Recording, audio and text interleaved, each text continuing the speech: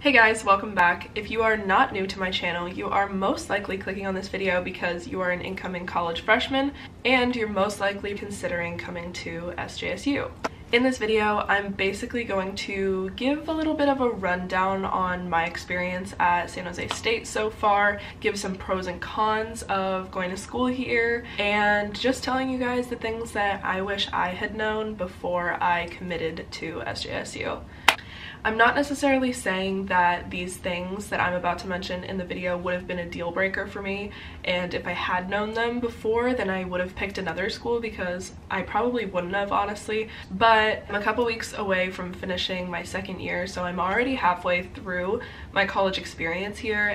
And I've actually been waiting a long time to make this kind of recap video of the halfway point because I think it can be really helpful. So basically, I'm just going to be telling you guys all the things that I wish that I had known before coming to school here. And each kind of section that I'm going to touch on has different pros and cons. So it's going to be a lot of information, and I think that it'd be really helpful if you're considering coming here to know these things. Without further ado, let's just get into it. I do want to give you guys some information about me in case you've never seen any of my videos before. So I am a sophomore or a second year in college.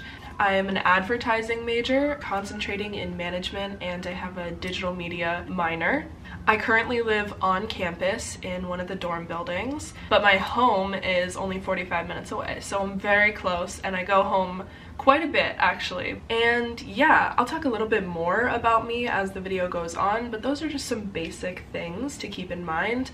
First, I just want to talk about living on campus and my experience with that. Some of you may know, but I went to a boarding school for high school, which was out of state, actually across the country. I kind of say to myself that I did the college experience early because I got that opportunity to be away from my parents and have that freedom of being on my own. That aspect of college where kind of kids get like their first taste of freedom, I experienced that much earlier than a lot of the people that I know experienced that, because they normally get that here in college. Last year I lived on campus for the fall, and then I went home in the spring because COVID last year was not it. At least this year, way more people are out doing things.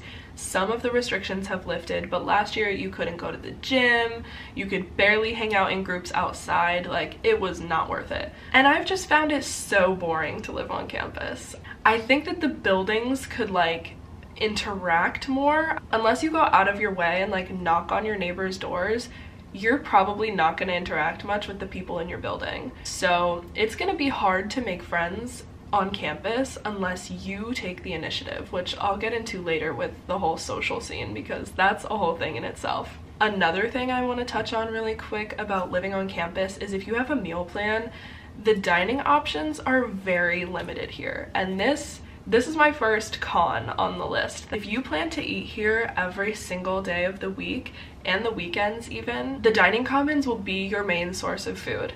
Not to say that the food isn't good, but it gets so boring so quickly. There are not that many options. It's like pretty much 5 options. If you eat that every day, you're gonna get bored of it.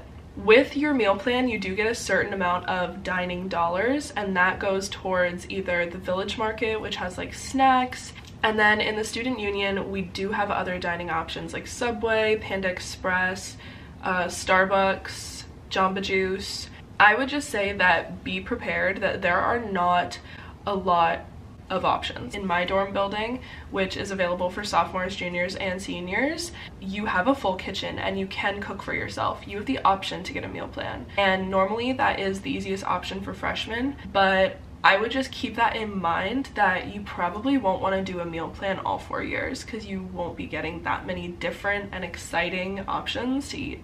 The next thing I want to talk about is the fact that SJSU is a big commuter school. And this is something you can definitely find out by doing your research. It's out there, but you don't really realize how much of a commuter school it is until you are here. I will walk out of my building and I will see the same 30 people every single day, which is crazy because we're a huge school. There's like 30,000 kids that go here.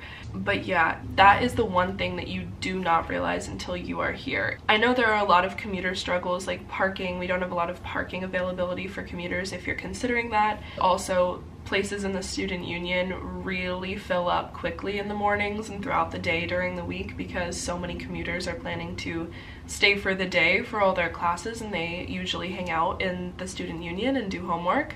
But yeah, those are just some things that I would keep in mind if you are planning to commute, but I personally don't have a lot of information on that, so I will just say that I wish I had known that it was such a commuter school before coming here, because that's part of the reason that the social scene lacks so much here, which is the next topic that I will get into.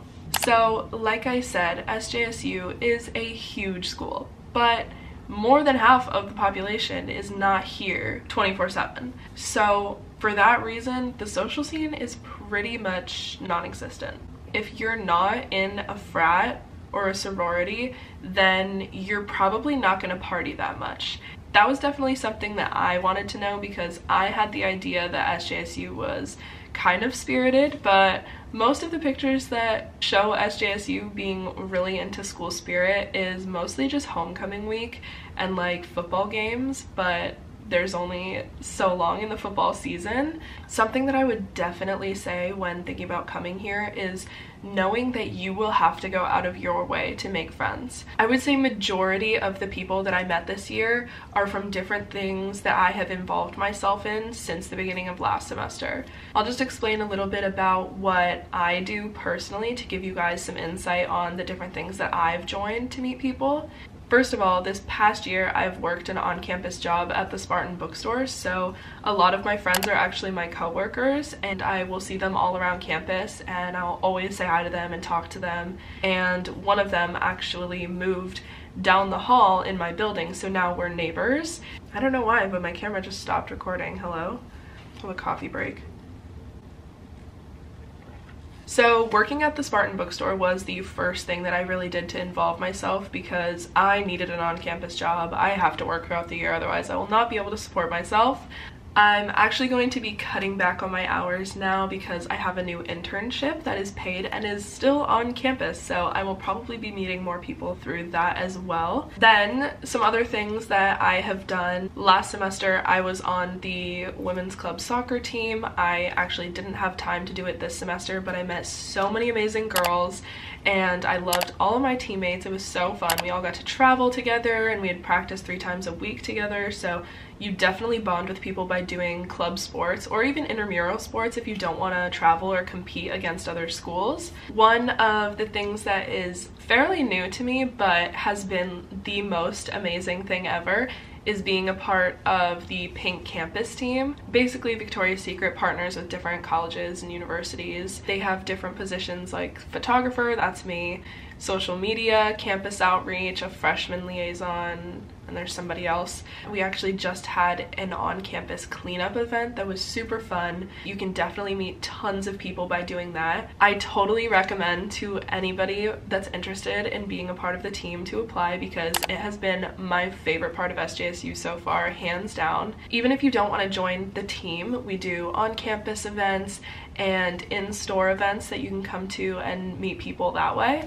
I definitely just recommend joining anything you're interested in. Like, there are so many clubs at SJSU, and I'm sure that if you're interested in 1 or 2 things, you should join those clubs. Something else that I want to mention is there is tons of opportunity for on-campus jobs. So if you're worried about needing to make some money while you're here, there are so many opportunities. You can work in the bookstore, you can work as a receptionist at different buildings. There's tons of internship opportunities. You can work at the SRAC.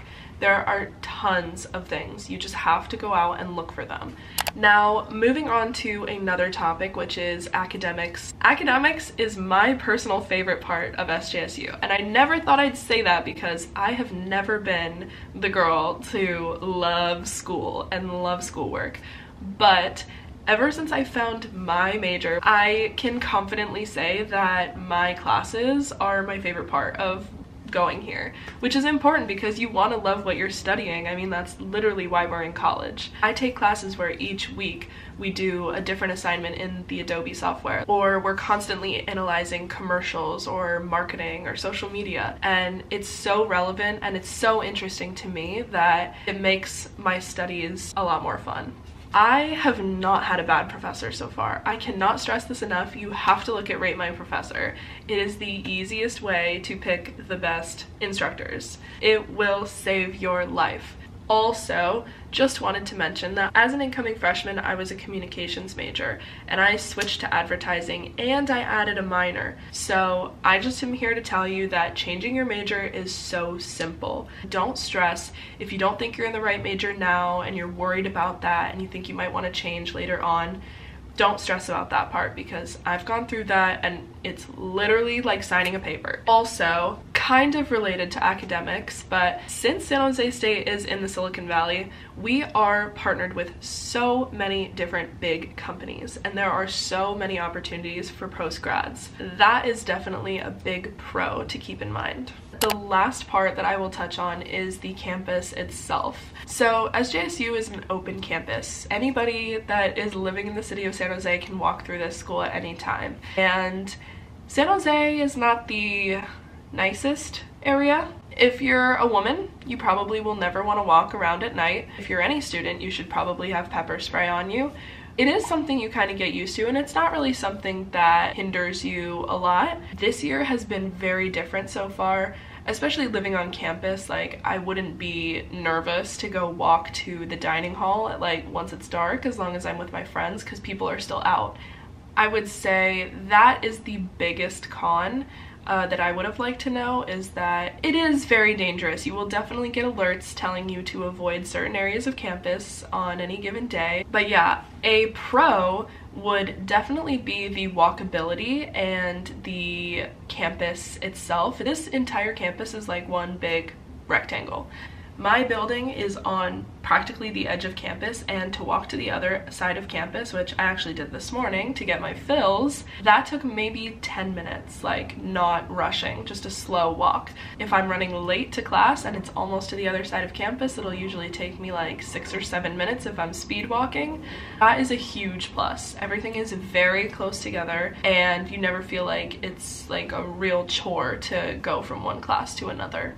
A few other things I just want to mention about the campus is the amazing student recreational center that we have. It is brand new. I think it had just finished being built when I had committed to SJSU. It has amazing facilities. You can use the weight room, there's basketball courts, volleyball courts, a huge pool, tons of space to lay out in the sun. That is an amazing facility on campus. We also have tons of lawn space. Tower Lawn is huge and gorgeous, just grassy area where tons of people lay out. They bring hammocks or they play spike ball or they just lay out and do homework. The library is another thing. It is shared with the public and there are different levels for different levels of noise that you can make. So like the higher up you go, the quieter it gets, I think.